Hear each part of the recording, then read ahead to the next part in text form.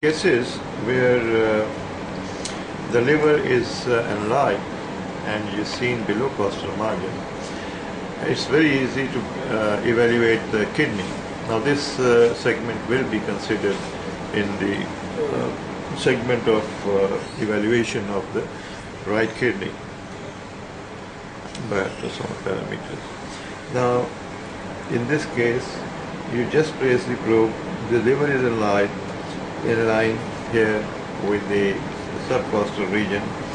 This is the subcostal region of this patient, and at the lowermost end just give a sweep to the probe and you will be able to get the kidney, and then ask the patient to take a deep breath and hold it, and after that to see the transfer section again you will have to go back about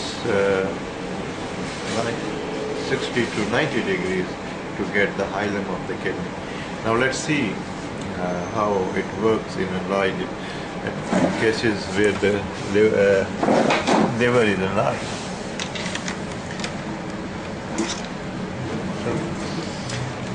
Now here I am going to give a sweep to the probe below the costal margin, and I can see if you can see the liver tissue below the costal margin throughout. So the liver is seen below costal margin. Now I am at the lowermost end of the, or at the anterior lumbar region of the right subcostal region. Here I am going to give a sweep to the probe, and here you see I can get the kidney in full. Now I am going to ask the patient to take a deep breath and hold it. Lamba sa leke saro ke ji. And hold, yeah, here. Roko, khicho, roko. And you see here you get the complete view of the kidney. Now you can measure it from pole to pole, and then anterior posterior diameter. This is the upper pole, this is the lower pole, this is the mid region, and liver, kidney parenchyma, ventral sinus psychocomplex, kidney measuring 10.2 centimeters in length. Normal is 6 to 11 centimeters, and the anterior posterior diameter is 4.7 up to 5 is considered to be as normal.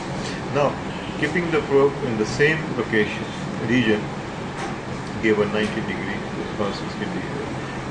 almost 90 degrees sweep to the probe, and you will get the hilar region or the transfer section of the kidney. This is the transfer section of the kidney. You can see the hilar region, vessels entering and leaving. So this is also when the liver is enlarged, the kidney is seen with relative ease. Thank you very much.